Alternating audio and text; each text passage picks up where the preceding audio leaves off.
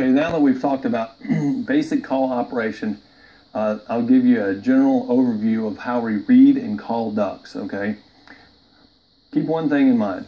As the ducks approach you, you blowing your duck call is kind of a waste of time. What I mean by that, as a duck is approaching you, no matter what sound you're going to do is going to make him fly faster to you, all right? So I think some of the best duck callers I've ever hunted with and seen as far as actually working ducks are people that know how to understand and read ducks. And so as the ducks are approaching us, we'll always have our calls to our mouth. We're just kind of watching. And as they approach, as long as they approach and they're locking up doing everything we want them to do, there's no reason to call, okay? This call is just a tool. It's not a magical tool.